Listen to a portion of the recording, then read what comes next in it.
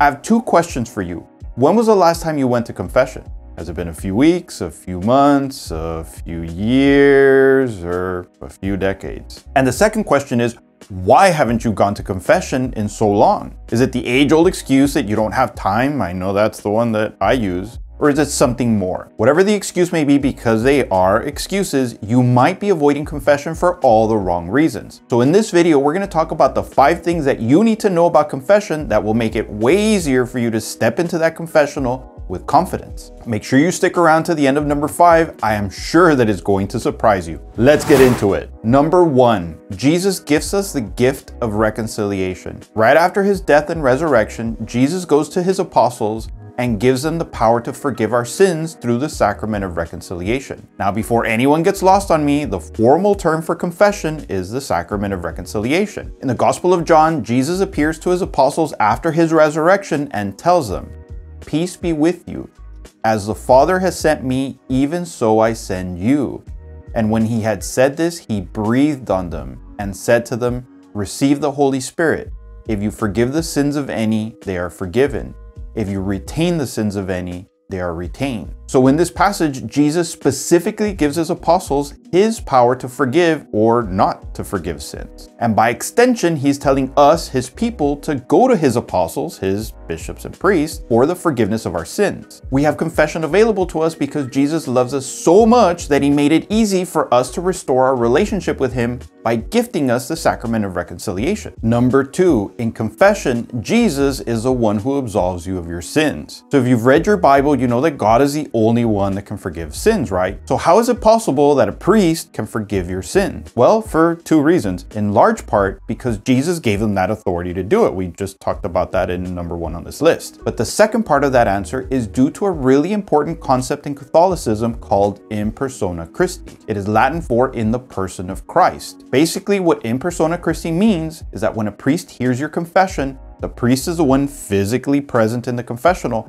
but the priest is acting in the person of Christ. That means that Jesus, through his priests, is present for your confession, and he personally hears your confession, and he is the one that absolves you of your sins. Before walking in to hear your confession, the priest basically puts on Jesus before he enters the confessional. And you might be thinking, puts on Jesus? Where does that idea even come from? Well, St. Paul talks about it in his second letter to the Corinthians, and here he's specifically talking about confession. He says, "Anyone whom you forgive, I also forgive. What I have forgiven, if I have forgiven anything, has been for your sake in the presence of Christ." But those words, in the presence of Christ, are also translated in the person of Christ. So St. Paul was forgiving the sins of others, not through his own power, but through the power that Jesus had gifted his apostles. From the New Testament days, from the very beginning of the early church, St. Paul was already hearing confession in the person of Christ. And this concept of the priest acting in the person of Christ doesn't just apply to the sacrament of reconciliation, it actually applies to all of the sacraments. And if you want to see an outward sign of the priest putting on Christ before confession, take a look at what he's wearing. The priest physically puts on or wears a purple stole. This is a visible sign to you and to everyone really that the priest is there to hear your confession in the person of Christ. Now, if you're still with me at this point, hit that like button. It helps us out a lot. And please share this video with somebody who hasn't been to confession in a while. It might help them out. Number 3, God not only forgives your sins, he also forgets them.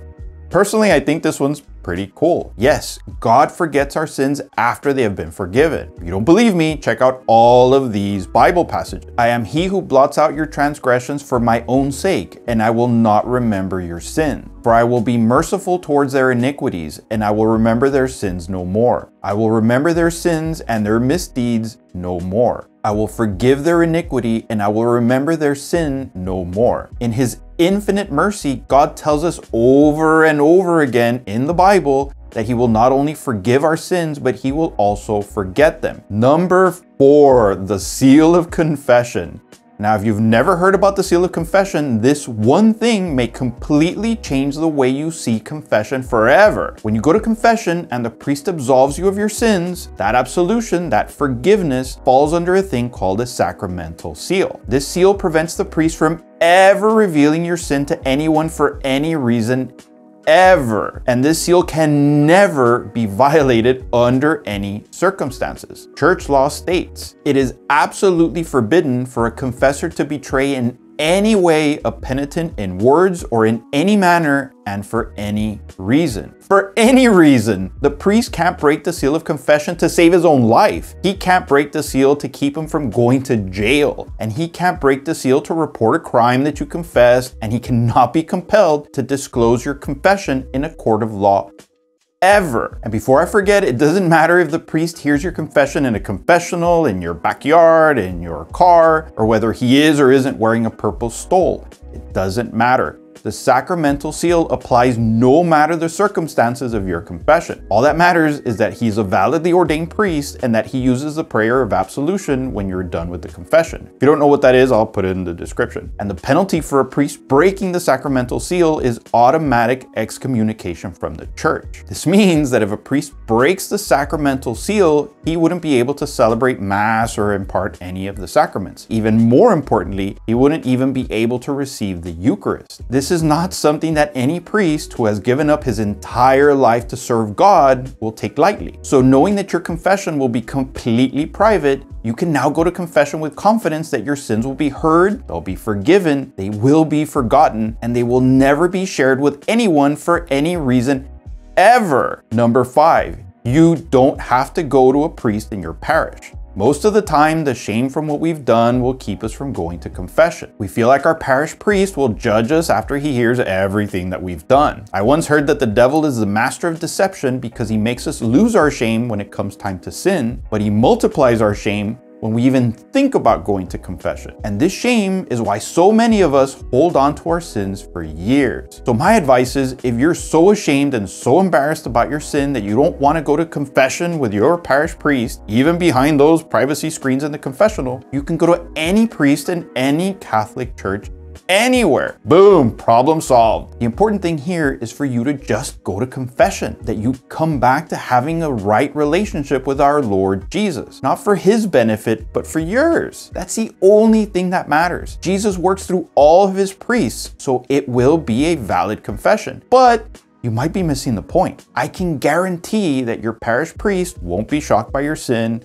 and he won't secretly be judging you either. If they have been a priest for any length of time, I assure you that they've heard far worse than what you have been carrying around with you for so long. One older priest I know once told me that if he remembered everything he heard in confession, he would go crazy. So trust me, they don't want to remember all of our stuff. On the contrary, your priest will be glad that you're in confession. They don't care about your sin. They don't want to judge your bad decision making. We're all human. We all make mistakes. What your priest truly cares about is getting you closer to Jesus. He's dedicating his entire life to help you get closer to Jesus. And the priest knows that a good confession is the best way for you to get closer to Jesus. So just go to your priest for confession. He will be glad that you did. So now that you know that Jesus gifted us the sacrament of reconciliation and that he's the one that forgives our sins, and on top of that, he forgets our sins, and everything you say is protected by the seal of confession, and that you can go to any Catholic priest anywhere,